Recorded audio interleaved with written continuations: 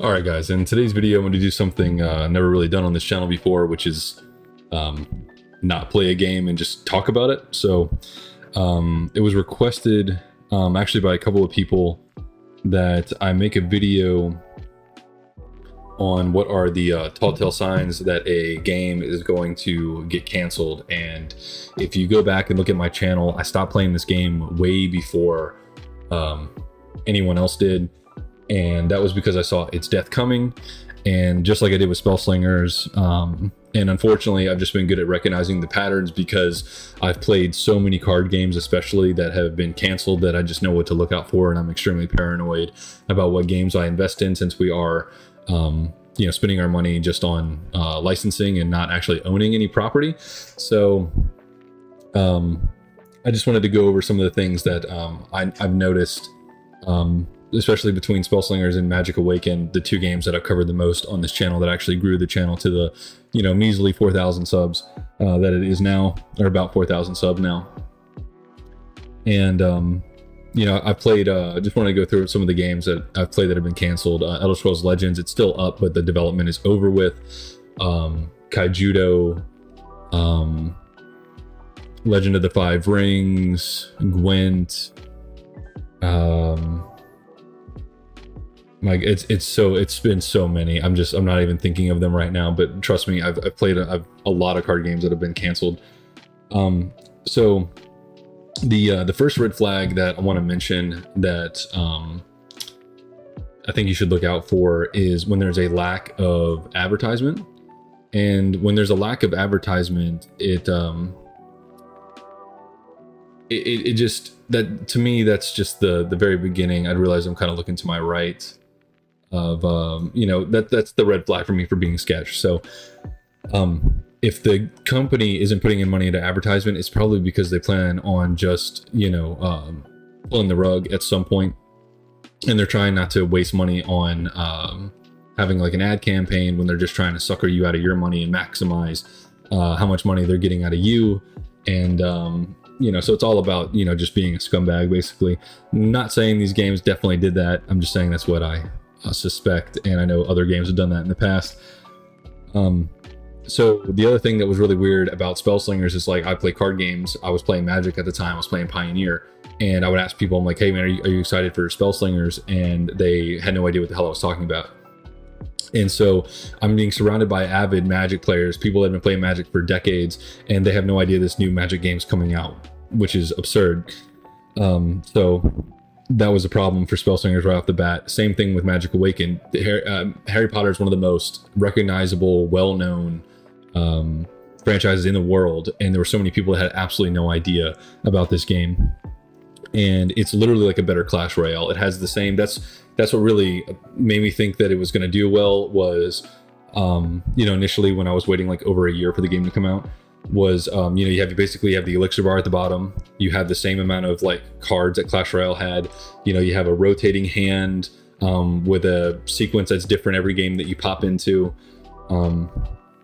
you know, so it had a lot of similarity to Clash Royale. Clash Royale does great, and you know, it had the Harry Potter IP, and no one knew the game was coming out. Nobody knew. I don't even think I saw a single advertisement for the game until like 2 weeks before its launch, which was just absolutely insane. It might have even been a week before its launch. Let's see.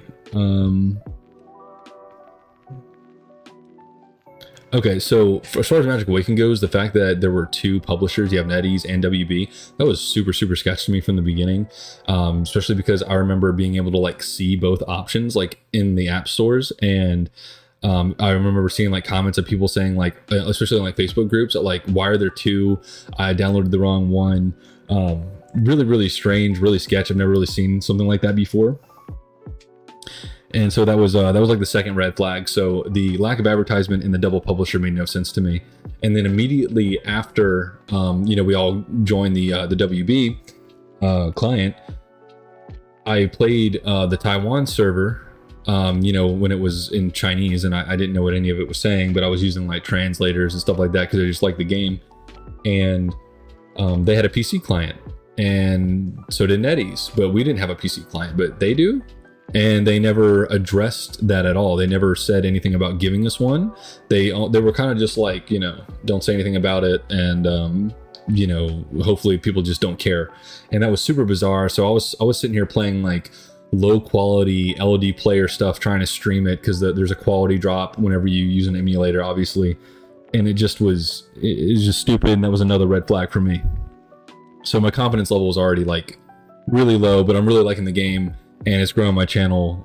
My channel like tripled the first month I was covering the game, which obviously isn't that hard to do when you only have 1,000 subs and you go to 3,000, but it was really exciting for me and growing the community and everything. Let's see. Oh, the other thing was the ambassador program, which they did eventually ask me to join. So I've done content for AFK Journey, and even though my channel only had like 3,000 something subs at the time that they contacted me, they were still paying me to make the videos. So, you know, it was only like a few. They might have paid me. Well, maybe I'm not even supposed to say how much they paid me. I don't remember. But it was sponsored videos. It wasn't much, but they paid me something for my time.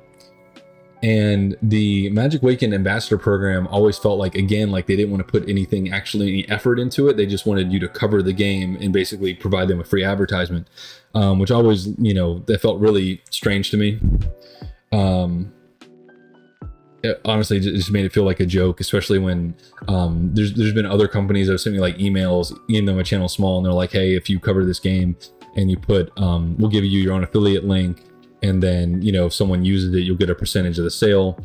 Even though that's not really going to happen, it's still at least possible. Whereas like the Magic Awakened Ambassador program, they was just like, we'll mention you one time and then you can, you know, basically promote our game for free. So just more garbage. The other huge thing I remember when I was waiting for the game to come out for us, I was playing the Taiwan version, and I went into the shop and I was calculating like how much packs are per pack and like trying to figure out what the best deals were and all that kind of stuff. And then when we got our version, the prices were like multiple times more expensive, which was another huge red flag for me. Because again, it just feels like they're just trying to maximize how much they can take from you before they pull the rug. So that was another thing that made me think that the game was not going to be around. Another thing was the Taiwan version and the beta both had Flitwick available, which was my favorite Echo. And unless I'm mistaken, I don't think Flitwick ever got released, or if he did, it was like way after I stopped playing the game, which is really weird when you have like these really inconsistent like schedule differences between the games. And also whenever you have like this is something that Spellslingers did, where the release schedule for anything would just, nothing ever made any sense. And it like we would just find out one day when we were going to get new content. But the yearbooks came out like 1, 2, and 3 for Magic Awakened really fast, and then they just like dropped the 4th one like so far down the road. I'm pretty sure it was 4. It might have been 1, 2, 3, 4, then 5, but I'm pretty sure it was 1, 2, 3, and then 4, kind of like out of nowhere. And that's also a sign that your game is doomed whenever the release schedule is just whack. Also, like if it's a card game, for example, and they're releasing like 4 sets a year, and then all of a sudden it's 3 sets a year, that means things are really slowing down, and you know, your game's probably dead pretty soon. You know, and obviously with a release schedule that is inconsistent, there's obviously going to be poor communication as well, which is really not a good sign. Let's see.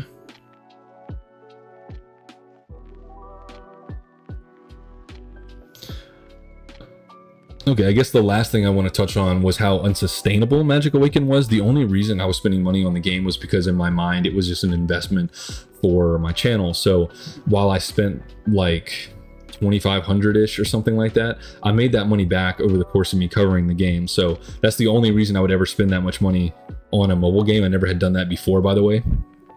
And so I just knew what I was getting into. I was kind of like, okay, if I spend 1,000 this month and I make like 800 bucks, I'm cool with that.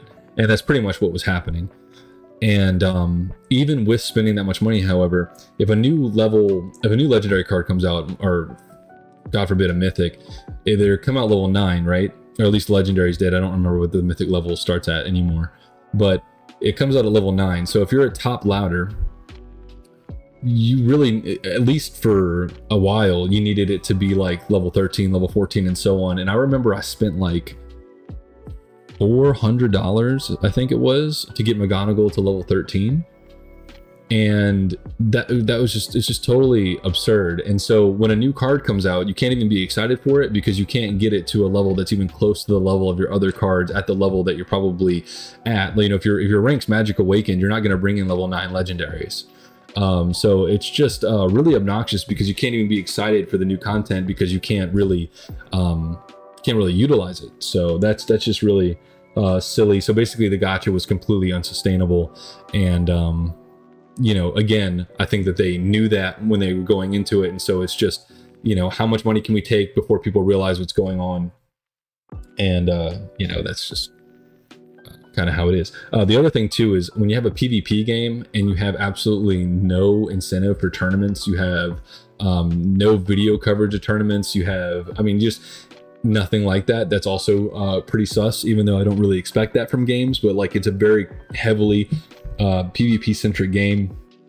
And you know, they're more focused on like, you know, spin for this like random, you know, the dress of the week or whatever, outfit of the week.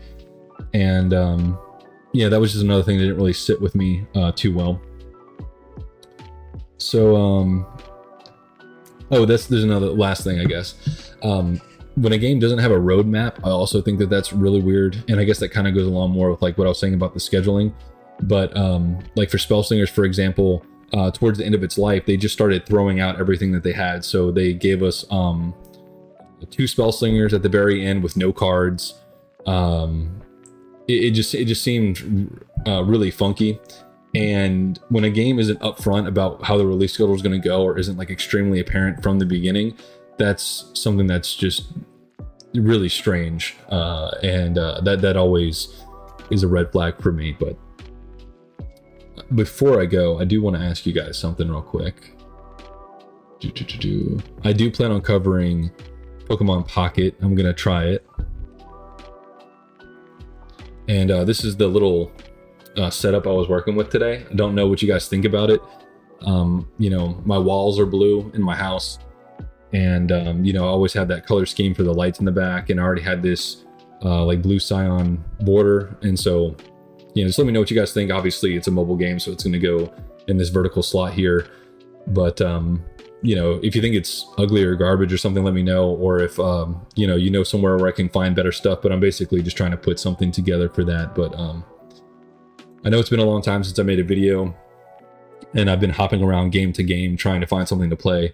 But that, again, that's why I'm excited about Pocket. And also Shadowverse is coming out next year, and so I'm just trying to find another good digital card game so we can, you know, get a community going again. I just think it was really fun for me. It wasn't, I barely made any money. I think I probably didn't even break even though I got really close. But now I've got, you know, a good camera, a good mic, good lighting, all that stuff, and I don't even have a game to play anymore. So yeah, just, you know, let me know. But thank you guys for watching, and I'll see you next time.